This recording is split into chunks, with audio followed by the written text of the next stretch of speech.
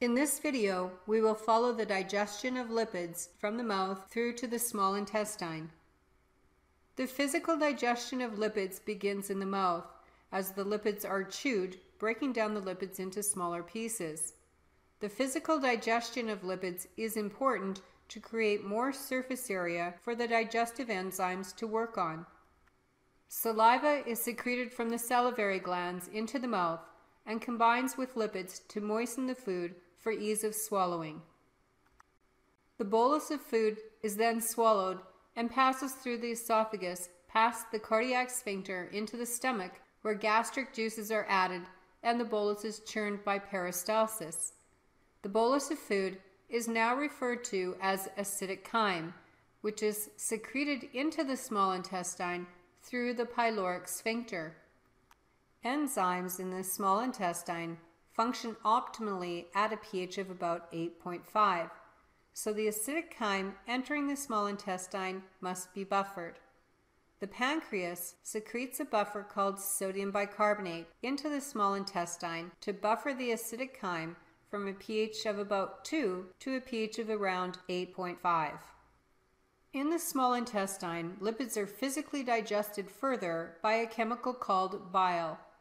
Bile is made in the liver but is stored in the gallbladder. When lipids enter the small intestine, bile is secreted into the small intestine to break the lipids down into fat droplets. The continued physical digestion of lipids into fat droplets creates more surface area for enzymes to work on. Once the lipid or fat molecules are broken down into fat droplets, the pancreas secretes an enzyme called lipase into the small intestine. Lipase chemically breaks the fat droplets down into 3 fatty acids and 1 glycerol molecule. The fatty acids and glycerol molecules are small enough to be absorbed into the lacteal of the microvilli that line the walls of the small intestine. The lacteal are part of the lymphatic system, and the products of lipid digestion will be transported through the lymphatic system and eventually enter the bloodstream at the subclavian vein. So to quickly recap, the physical digestion of lipids begins in the mouth and continues through the digestive system to the small intestine.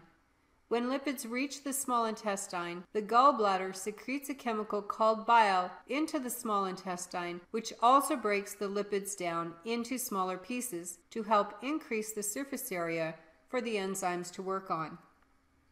Once the lipids are broken down into fat droplets, the pancreas secretes an enzyme called lipase, which digests the lipid droplets into 3 fatty acids and 1 glycerol molecule, which are then absorbed into the lacteal of the microvilli.